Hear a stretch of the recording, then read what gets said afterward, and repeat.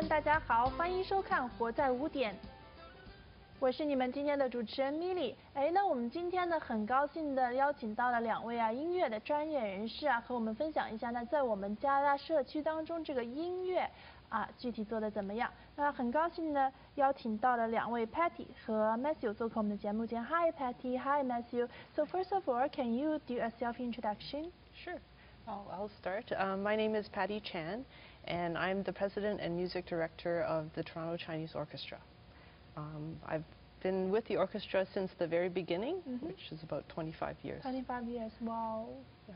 That's really nice. What about Matthew? My name is Matthew. I am currently the conductor of the Toronto Chinese Orchestra. Both Patty and I were actually born here in Canada and did most of our education, our musical education here in Canada.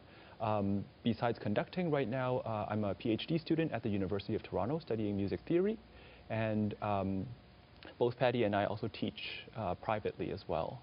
Okay, thank you. Wow, PhD student, that is really amazing. Well, nice to have you too in our show today. So, Patty, you actually been with the organization for 25 years. So, is that like you start up the organization? I joined it when it first started, and some of the history. It was started by Hong Kong immigrants who came to Canada, and they wanted to keep some of their music and their culture. Is he a musician? Well, most of them were amateur musicians, and they just grouped together to form an orchestra.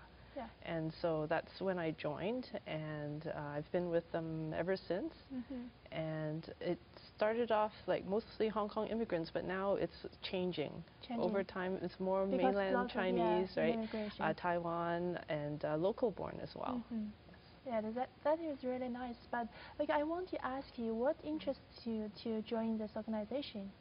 Well, I started learning the erhu when I was a child. I was, 12 years old. And it was through Hong Kong immigrants again. Yeah, and my teacher was actually studying at the University of Toronto at the time. And so he had some knowledge about Chinese music, and he started to teach the younger kids about the Chinese instruments. And so I fell in love with the music, and I fell in love with the erhu, the instrument. And so that's why I continued to play in orchestras since then. I see. Thank you very much. So what about Matthew? So what interests you to join the organization? Actually, it was purely by accident. Wow. You know, as I began my music studies, I realized I really liked music. Yeah. And I really liked people coming together to make music. My first instrument is a piano, and the unfortunate thing about a piano is you sit by yourself and you play. Well, you can do two people together, right? Right, but then it happens very seldomly. You don't get that as much as, let's say, if you were playing the erhu, where you get to play with other people. So I wanted to become a conductor, so I can bring people together. And after I studied conducting, I didn't quite know what to do. I mean, why? Why not? Because there's always more conductors than there are orchestras. Okay. So it's hard to find a job doing conducting. And then a friend of mine introduced me to a conducting competition that was hosted by the Toronto Chinese Orchestra about 3 years ago now. And so I thought, let's try it. So it so happened that I won this competition, and I was invited to conduct in one of their concerts. Yes. And at the end of that concert, Patty came up to me and asked, do you want to keep conducting us? And I thought, this is great, sure. So over time, I grew to love the sounds of the Chinese instruments. Especially, we've been going to Taiwan several years now to listen to Chinese music, to learn Chinese music. So which one you like better, the Chinese one or the Western one? I can't say. They're both very different. Okay. And as I do both more, there are things that a Western orchestra really does well, and then there are things that a Chinese orchestra really does well. Are you planning to combine these two together? I don't know. I mean, there are opportunities, but there are also a lot of challenges combining the two. Okay, thank you, Matthew. So we know the reason why the Hong Kong immigrants started that organization, but Patty, can you tell us the vision of the organization? Well, I think in general, the formation of the orchestra has that keeping the Chinese culture alive. Even though people are not in Asia anymore, they've come to Canada. And what makes us special, I think, is that we are formed by the Chinese diaspora, the people that have come over. They may be here like new immigrants, or they may be here many generations. But it brings this group of people together, and it also brings an element of the Canadian identity, especially for me, since I was also born here. How I connect with my culture is through music. Yes. And so, the culture, you mean Western culture or you mean Chinese culture? I mean Chinese culture. Okay. The Western culture is all around here. And the way I connect with my roots, or my Chinese roots, is through music. And I just love the music. And as Matthew said, like the Chinese orchestra has some very special elements that's different and unique, different from the Western orchestra. I find that the colors of the music is very different because of the instruments. They're very, very special. There's a plucked string section, which there is none in the Western orchestra. And as Matthew said, we have also been to Hong Kong, Taiwan, to listen to orchestras there and play concerts there as well. And so we've learned a lot through those travels. And we've also traveled across Canada to bring Chinese music, I guess, closer. You know, even within Canada, there's other Chinese orchestras in Canada.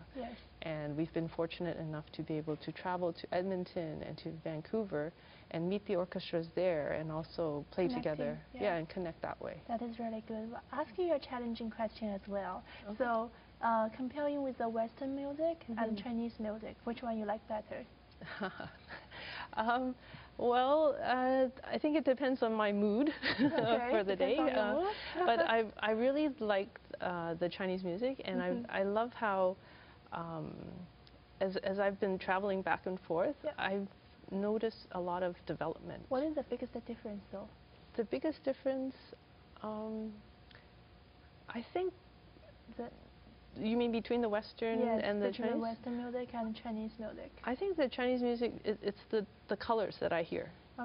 The plucked strings, combined with the bowed strings, and the wind instruments are quite different from the Western wind.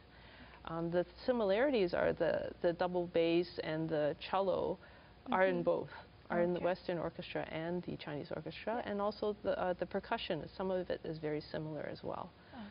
But Chinese music has been evolving so much and changing, and I just love seeing the changes, and I want to bring some of that here to Canada to show that Chinese music is still changing and it's very exciting. But also to bring Canadians to become aware of this Chinese instruments and Chinese ensembles, so that they will also create music for Chinese instruments. So we will have a Canadian identity in the Chinese orchestras. Thank you so much, Patty. So Matthew, I want to ask you, what is the coming season's plan? A lot of it is to build on the vision that Patty shared, bringing Chinese music to Canada, but not only bringing from one place to another, but also developing our own identity as a Chinese orchestra in Canada. And that has a lot to do with the players. For example, I shared how I was born and raised and educated here. That also has a lot to do with our audiences, many of which are born and raised and educated here. Or even those who immigrate, they might not know or have a very deep appreciation for Chinese music. So, for example, how well do you know Chinese music? I know erhu for sure, and I think that's like we have lots of special ones. But when I was young, I learned piano, so that's kind of Western. But they have like a like 笛子, that kind of thing. So it is very beautiful. Like it's different. Like Patty said. So in our community performances, when we go out to perform, let's say during Chinese New Year a lot, or other festivals like the Mid-Autumn Festival and so on, we'll often do these instrument demonstrations, and we'll have kids come up and play the pipa or the ran and try them out. In our upcoming concert on December 1st, December 1st, for example, Patty and I thought, well, how can we better connect people with the Chinese music? Not only just the instruments, but also the folk songs that the music comes from, or the different kinds of scales. Right? Music is very often built on scales, but the Chinese scales are very different from Western scales, and we thought, what if we pointed that out? What if we talked about, here's what you can listen for on stage? And then, of course, we want to develop an identity as Chinese orchestra in Canada, so we always have Canadian compositions written for Chinese music or for the Chinese orchestra, and we will ask the composers to talk about their pieces. So that's our December concert. In our June concert, usually the larger of the two concerts, we're very excited to have a very special guest from Taiwan.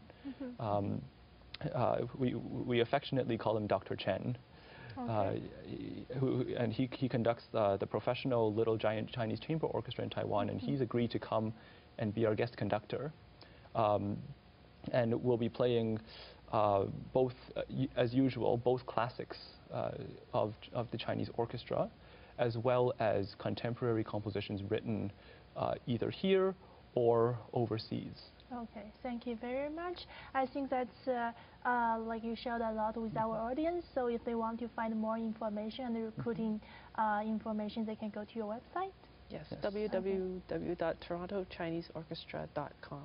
Okay, thank you very much. Thank you for you two to come into our show today, and thank you for all the audience today. Wish everyone have a great day. Bye. Bye.